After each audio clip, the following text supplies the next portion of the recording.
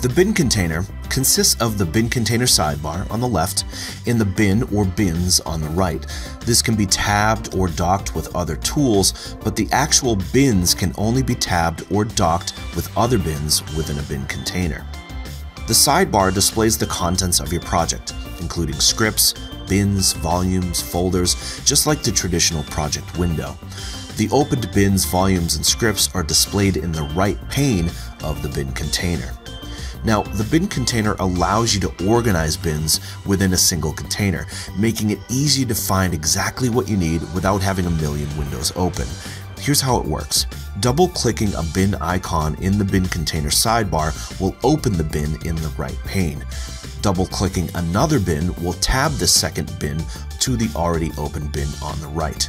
Clicking and dragging on the bin tab will float the bin, but in an all-new bin container once you release that mouse. Dragging a bin tab into an eligible edge of the bin container will subdivide the bin pane so that both bins are seen. Eligible edges are seen in green. You can easily customize how your bins look in the bin container. For example, you can customize the background of your bins to easily identify them. You can also arrange your bins in a number of different ways. In this example, the top area of the bin pane displays one bin, and the middle area displays multiple tabbed bins. You can arrange these in any way you'd like.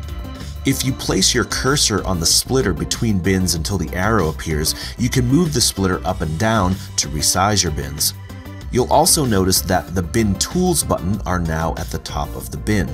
If the bin width shrinks, the bin tools will collapse responsively to keep the tools presented to you at all times as a pull down.